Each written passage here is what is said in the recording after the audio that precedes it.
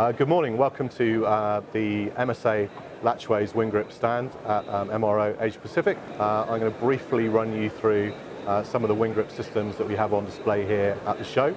I'll start with our WinGrip AIO vacuum anchor system, which is designed for a single user to access either the wings, the fuselage or the stabilizers of an aircraft. The beauty of WinGrip is that it runs purely on a compressed air supply. So if you're working inside of the hangar, every hangar will have a compressed air supply. So the setup we have here shows the hangar air supply coming into the bottom of the unit. And the unit provides a fall arrest and a restraint system to keep a single user safe while they're working on the aircraft. The setup time on the WinGrip AIO is around 30 seconds, either by just simply attaching your hangar air supply hose into the base of the unit here, or alternatively, if you're working remotely away from the hangar, we provide an external air source by a refillable nitrogen bottle. The bottle simply clips on top of the unit and it gives you a portable device to work flight side or line side. So how does the unit work? Quite simply, plug in your air supply and then you have the on-off switch on the top of the unit here. The user would attach to the unit with their work positioning rope attached into the energy absorber on the unit here.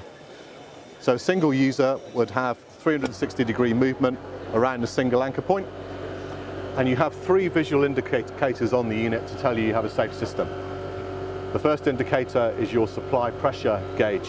So it tells me that I have sufficient pressure to create a safe anchor point. If I were to remove my vacuum hose here, so my source of air to the unit, not only will this flick to red to tell me that I've lost supply, but very importantly, inside an aircraft hangar which is very noisy, we have an audible alarm which will sound.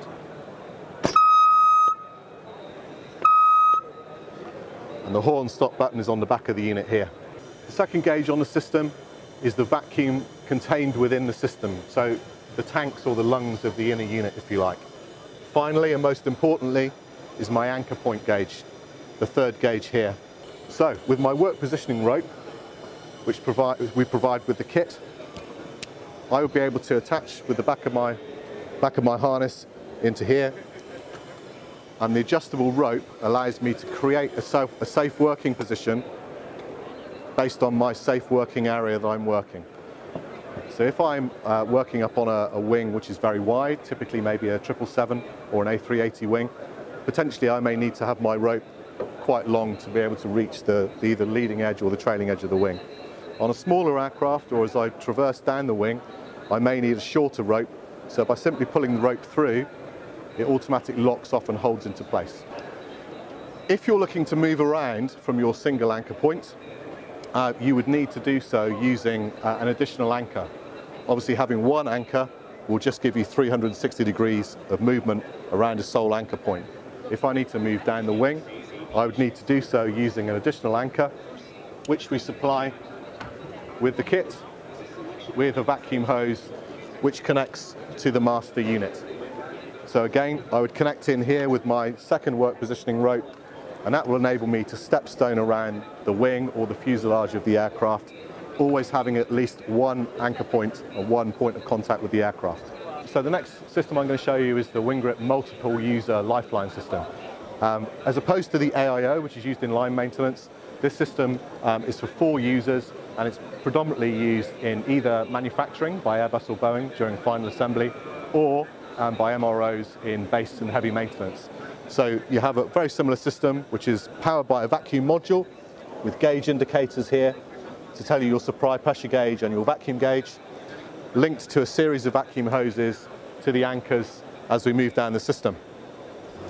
The beauty of this piece of kit is that it allows 4 users to move up and down simultaneously up the wing without detaching from an anchor point when you reach it. So the shuttle actually passes over the top of the intermediate bracket, intermediate anchor, smoothly glides over the top. So what we would advise all of our customers to do is when an aircraft comes into the hangar, it's part of the hangar setup procedure, once the staging or once the docking is erected, install WinGrip on both wings, just in case there's a task that needs to be done up on the wing during that maintenance task. The user simply puts on a harness, puts on his work positional rope, connects to the system, and then can move safely from one end of the system to the other.